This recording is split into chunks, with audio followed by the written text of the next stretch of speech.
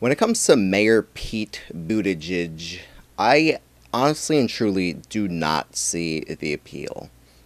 Everything that he does, whether it's something that he says or something that he's doing with his body, comes off to me as scripted, it's intentional, and it's staged. So all along, I've had this feeling that Pete Buttigieg was trying to emulate, copy, morph into Barack Obama, and now there is video evidence that that's exactly what he's trying to do. So, two different Twitter users, I'll put their links in the bio, put together some compilations of Mayor Pete doing his best Barack Obama impression. Let's take a look at the clips and then discuss. The way we do every other election, by giving it to the person who got the most votes. Just a thought. Brings us together. Now, this country was built. It is a movement reaching into church basements and barbershops, into universities and union halls. And if we can light up a neighborhood, then we can light up a city. Shines as a beacon around the world once more. And this is our chance to answer that call. It just took one person.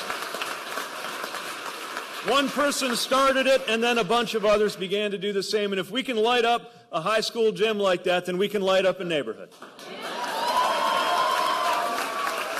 And if we can light up a neighborhood, then we can light up a city. And if we can light up a city, we can light up this whole country. And if we light up this country, then everyone can make sure this country we love shines as a beacon around the world once more.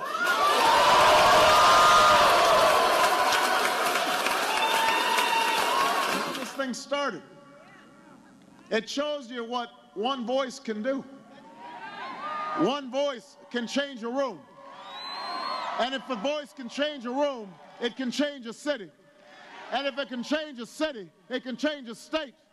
And if it can change a state, it can change a nation. And if it can change a nation, it can change the world. Virginia, your voice can change the world tomorrow. So honestly, those clips were pretty funny to watch. It is highly apparent that Pete is trying to be Barack Obama. But to give him some credit, I will say that happens a lot with politicians where they'll just use generic phrases like they both do, like beacon of light and coming into the schools and the barbershops and the communities. These are things that any generic politician will say. But it's a little bit different with Pete Buttigieg about how he copies the cadence and rhythm that Barack Obama does. And in that second clip there, they even have like the same format with the type of speech that they're giving. It's incredible how similar both of those things are. Now, there'll be Pete Buttigieg supporters that say, well, Pete Buttigieg is giving that first speech because the lights went out in the gym and he's talking about something that actually happened. I don't believe you. I don't believe that.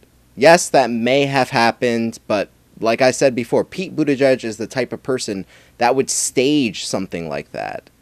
Lights in gyms don't just go off like that, one at a time, if there's any sort of blackout or anything like that. They would all go out at the same time. And maybe even a backup generator would come on as soon as all of those lights go out. And even in that gym, that natural lighting would probably light up the place. So that's all to say that I don't believe that this is something that's genuine. It wouldn't strike me as something out of the norm if Pete were to do that, because he's so scripted and staged. And while this isn't a policy critique, I think the quality of a candidate is also a factor when it comes to voting for someone.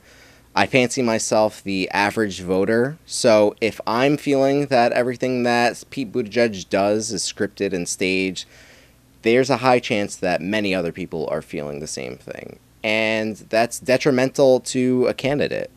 If you want to beat Trump, someone who many people vote for because he shoots from the hip, he's the type of person that says what he wants to say and kind of just gets away with it, this is not the type of person that you run. A lot of the people that vote for Trump say that they voted for him because he says what he's thinking. He says what we're all thinking. He says whatever he wants to, and that's a quality that they appreciate. Pete Buttigieg is not the type of person that speaks their mind, at least to me.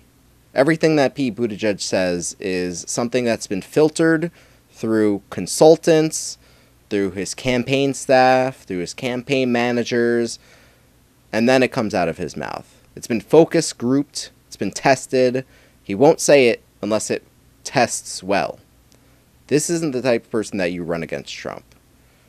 So while people might think that criticizing how he talks or criticizing what he says is not substantive, it really is something that you can critique a candidate over. There's only one candidate in the race that I trust to speak their mind and tell it like it is, and that's Bernie Sanders. You know, he's up on stage talking about how he wrote the damn bill, and he's authentic, he's genuine.